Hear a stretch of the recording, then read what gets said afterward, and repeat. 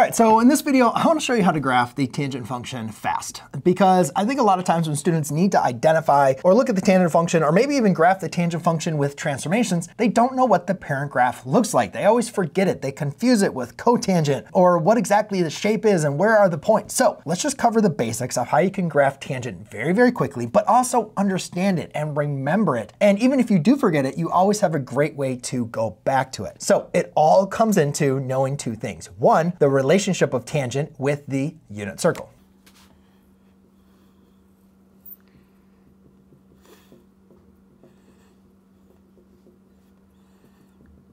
All right, now I know I probably lost maybe some of you once I started saying the unit circle and maybe even gave you some PTSD. You're like, oh no, I hate the unit circle. I can't remember the unit circle. I always forget the points. But ladies and gentlemen, can we just agree that these are the easiest 4 points to remember on the unit circle, right? Because again, the unit circle basically just means from the center from the origin, right? You're just going out 1 unit. So we have 1, 0, 0, 1, negative 1, 0, and 0, negative 1. Now, when we're dealing with points, any points that are on the unit circle, the tangent function has this relationship for whatever angle that we are dealing with.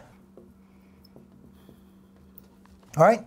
So if you understand these 4 points on the unit circle and you remember the tangent relationship, right? Tangent of theta of the angle is y over x. Then you can go and graph you can graph the tangent function very, very quickly. So when we're graphing the tangent function, what we're doing is we're graphing it on an xy plane, or at least in this case, it's going to be a theta y plane.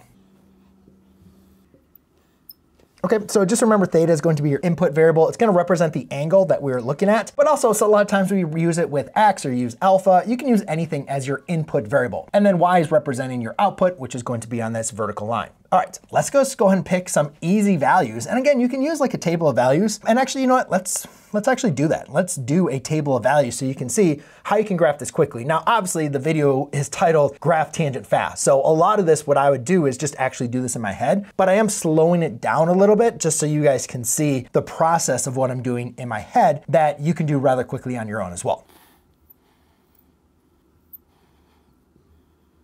Okay, so we're gonna have our input variable and our output variable. So let's go and pick a point that is going to be easy. What about 0? So if we have an angle that's 0, that's gonna be right here, right? So we have the y over the x, right? Because again, we have an x coordinate and a y coordinate, right? So 0 over 1 is obviously going to be 0. So we know that this point is going to work here on the graph. The next point here we could say is pi halves or 90 degrees. I prefer radians, so we'll do pi halves. So at pi halves, we're at 1 over 0, right? So let's go here. Well, guys, we know 1 over 0, you can't divide by 0, right? So therefore, that is going to be undefined. That is where our asymptote is. Now, before I get to going into continue doing more and more values or more angles, remember, we can also go in the negative direction, right? Because typically, if you're familiar with what the tangent graph looks like, you recognize the initial period is going to be right here on the origin. So if I go negative pi halves, what I want you to recognize here is that is also undefined.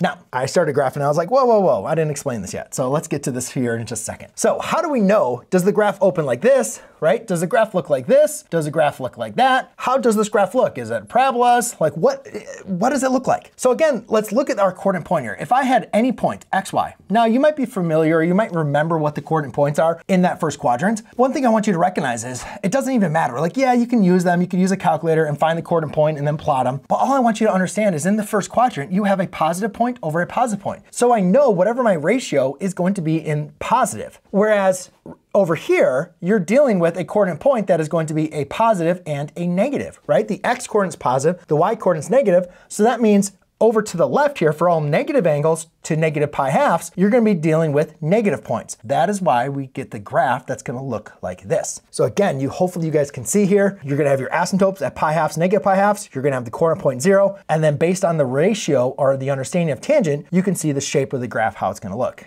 Now, all I want you to understand is, again, all this is doing is just repeating itself. Right? Here you're gonna have an asymptote, then you're gonna have another 0. Then you're gonna have another asymptote and at your point 0. So that's why you're gonna get this graph that's just gonna continue, right? This is just what we call the initial period, but then you can go ahead and repeat this because what's happening is every pi is going to be your period, right? Because so the next point here is going to be at pi. And then the next asymptote is at pi halves to 3 pi halves. And I got a little wider, but that's okay. And then you can see you can also go in this negative direction, but that is how you graph the tangent function fast. Once we start adding in some transformations, still you're gonna wanna start with this initial period, and then you just go from there with your transformation. So hopefully this video was helpful for you. Hopefully you remember this, and remember that, and you'll be all set. Cheers.